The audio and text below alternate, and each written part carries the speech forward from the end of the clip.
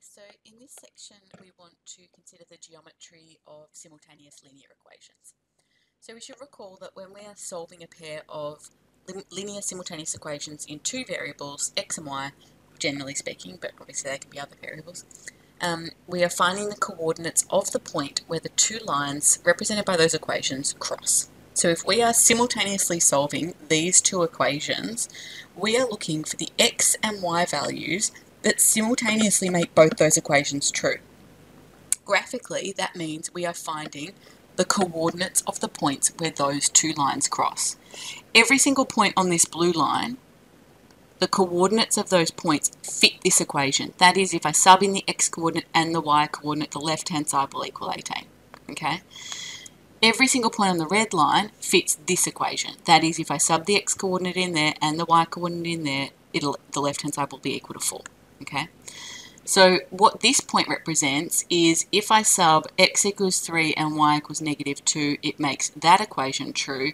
And also if I sub it in here, it makes that equation true. Because that would give us 6 minus 2, which does equal 4.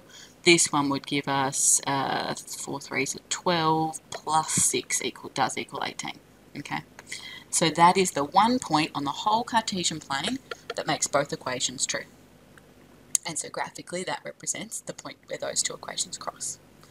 So most commonly when we're solving two simultaneous linear equations with two variables, we get a solution, an x value and a y value that graphically represents the coordinates of the point where those two lines cross.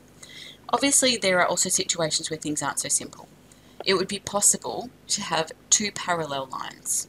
So we could be given the equations like these. So it might not be immediately obvious from looking at the equations that they're parallel. So we get these two equations, but they're graphically, if we were to look at them, they're parallel lines, which means when we solve them simultaneously, there's actually not going to be a solution because they don't intersect. Similarly, we could have two equations which we don't immediately notice, but they're actually exactly the same equation. Okay. Actually, oh no, I've got them the wrong way. Yep, that's fine. Thought there was a typo there for a minute, but there's not. They're actually exactly the same equation. It might not be immediately obvious given the format you've been given the two equations in. Okay, and so actually they intersect infinitely many times. So there's infinitely many solutions. They intersect all the way along the line. So let's have a look at what happens algebraically if we try to solve these different sets of equations. So if we take these two equations here, and to solve them simultaneously, we might try and make these terms the same. So we take equation 1 and we multiply it by 3, which gives us this equation here.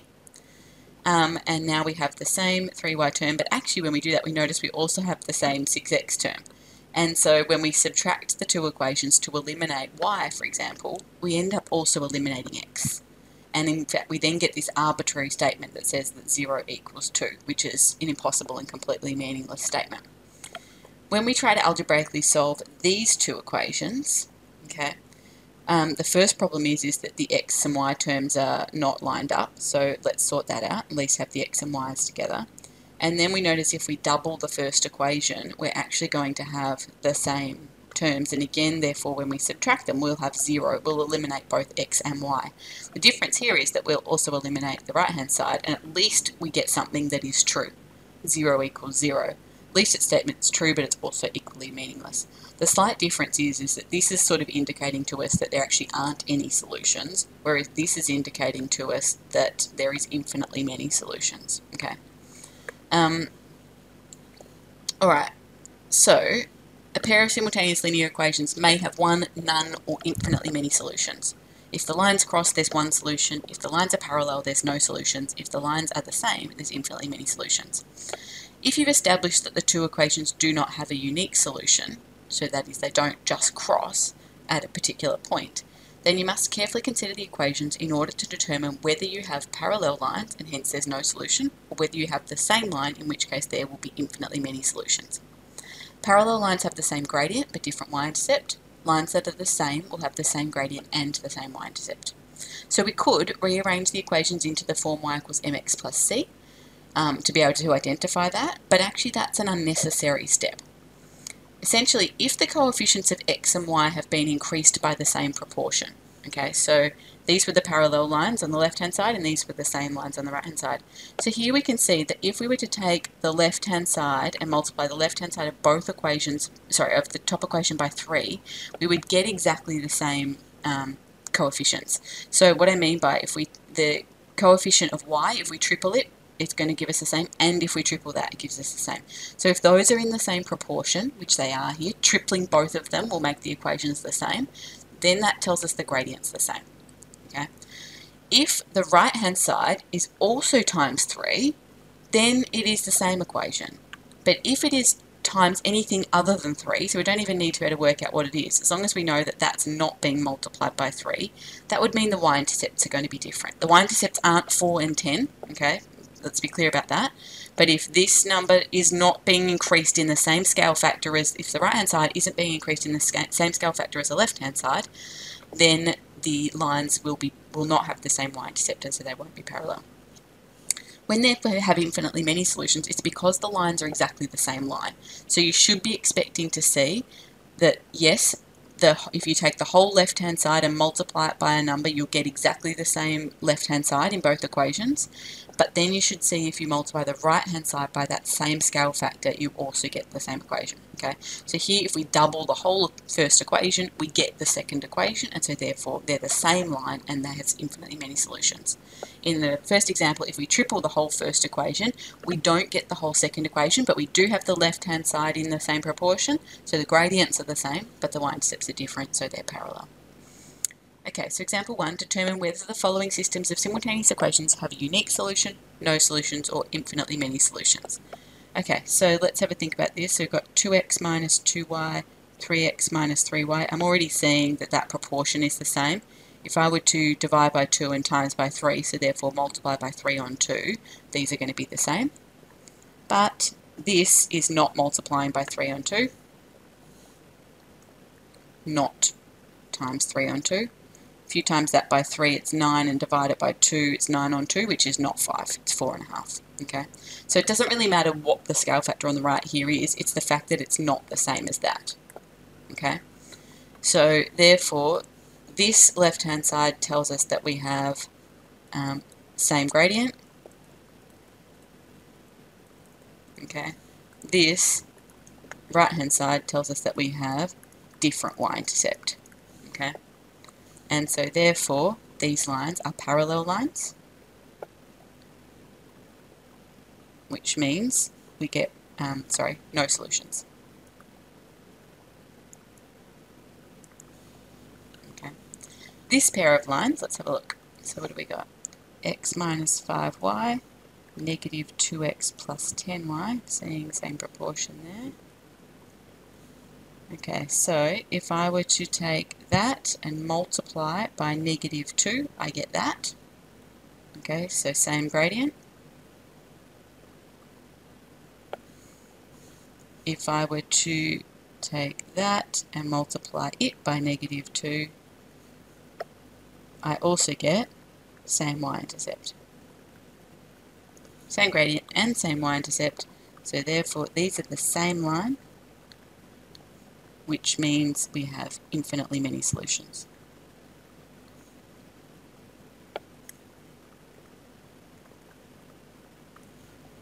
Example C, if we think about 3x minus 2y, 5x plus 3y, equals 8 equals 2. Okay, we're not going to be able to multiply the whole left-hand side by a single value and get the whole right-hand side. That to that, that's we're going to need to divide by 3 and times by 5, so times by 5/3. That to that is divide by 2 and times by 3, so that's times by 3 on 2. And that to that, that's times by 4, times by a quarter. So none of those things are the same. The fact that the left-hand side hasn't been increased in the same proportion means gradient is different. Gradient is different. So immediately the fact that the gradient is different, they're going to intersect at one point. Okay. Doesn't really matter that they shouldn't have the same y-intercept. Well, they can have the same y-intercept. That one point could be So they can have different gradients, they could intersect on the y-axis, but the minute they've got different gradients, even if it's very, very slight, they're going to intersect somewhere, okay? So the right-hand side's sort of irrelevant here the minute we work out that the gradient is different. So therefore, lines will intersect at a point, at one point, which means that we're going to get one solution. Alright, example 2. The family of lines y equals mx minus 3 have varying gradient m, but all pass through the point 0, negative 3, so they'll have the same y-intercept.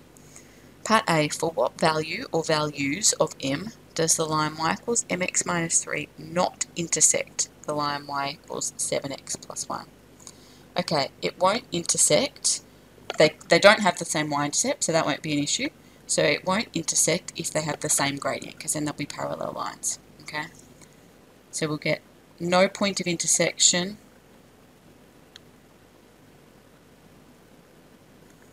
if lines are parallel, which means that will happen if m is also equal to 7.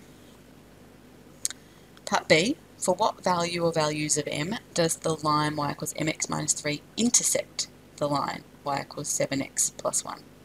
Okay, so they're going to intersect if they have different gradients.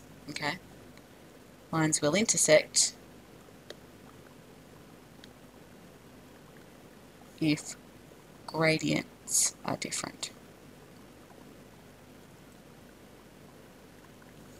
Or they would also intersect if they're the same gradient and the same y-intercept, but we know definitively that they don't have the same y-intercept. Okay, so this means as long as m is anything other than 7, they will intersect. If the line y equals mx minus 3 intersects the line y equals 7x plus 1 at the point 2, 8, find the value of m. Okay, so that is telling us, sorry, there's an error here. It shouldn't be 2, 8. It's my apologies, because actually this line doesn't go through 2, 8. When x equals 2, y equals 15. So sorry, can we correct that? Let's say they intersect at the point 2, 15. So we know this line goes through 2, 15. We need this line to also go through 2, 15. Okay, so when x equals 2, y equals 15, so that means 15 equals 2m minus 3, 18 equals 2m, m equals 9. And example 3, to finish off this section, this is quite a common question, although in Year 12 when we do a little bit of work with matrices, we'll look at an alternative way to solve these kinds of questions, which would generally be the way I would do it, but this works as well. Consider the simultaneous linear equations, m minus 2x plus y equals 2 and mx plus 2y equals k. Find the values of m and k such that the system of equations has no solution, infinitely many solutions, a unique solution. Okay, so we need to be able to think about gradient and y-intercept. So let's get them both in the form y equals mx plus c. So I'm going to start with m minus 2x plus y equals 2. So y equals negative m minus 2x plus 2. Or we might choose, it's probably slightly neat to write that as 2 minus mx. Put the negative into that bracket, plus 2. Okay, so we can see gradient and y-intercept for that equation. And then for the other equation, it is mx plus 2y equals k. So 2y equals negative mx plus k. And so y is negative m on 2x plus k on 2. Okay, so we can see, we can see gradients of the two equations and y-intercepts of the two equations. Okay, so let's think about what we need. So for no solutions, we need different gradient. Different gradient, which means that 2 minus m cannot be equal to negative m on 2. Let's multiply everything by 2 to get rid of the fraction. 4 minus 2m cannot be equal to negative m. Let's add 2m. 4 cannot be equal to m. So m can't equal 4, okay? But we can have any y-intercept. As long as their gradients are different, they'll only intersect once. It doesn't matter where the y-intercept is. So that means that k could be anything. We haven't done any set notation properly yet. So we would say k could be any real number. K is an element of any real number. We'll talk more about that down the track. So therefore for part A, so we get no solution if m doesn't equal 4 and if k is any real number. So k could be anything. So you could probably not say anything about k. There'll be no solution if m doesn't equal 4. Doesn't matter what's happening with k. Okay. Now part B, we want infinitely many solutions, which means we want same gradient. So 2 minus m equals negative m on 2, which means we've already done the solving up there. M will equal 4. And we also want same y-intercept for infinitely many solutions. So we want 2, which is the y-intercept of the first line, to be equal to k on 2. So k has to equal 4. Okay. So therefore, infinitely many solutions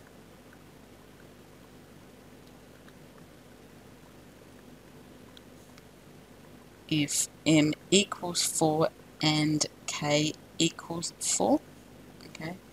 And then part C, we need same gradient and different y-intercept for parallel lines, hence no solutions. Oh, sorry, hence a unique solution. Sorry, I've mixed up. This is the answer to part C. Sorry, so that's a unique solution if they've got different gradient. Sorry. So unique solution if m it doesn't equal 4 and k could be anything. Infinitely many solutions if m equals 4 and k equals 4. For no solution, we need same gradient and different y-intercept. We get same gradient, so therefore we're going to get, no solutions if same gradient happens when m equals 4, and if we want different y-intercept, we want k to be anything other than 4. Okay, so if m is equal to 4 and k doesn't equal 4, there'll be no solutions. If m equals 4 and k equals 4, there'll be infinitely many solutions. If m is anything other than 4, and therefore k can be anything, then they will have a unique solution. Sorry, I answered the questions in reverse. So this was part A, no solutions. Part B was infinitely many solutions, and this was part C, which was unique solution. Okay, so a mixture of questions from exercise 1C and exercise 2H.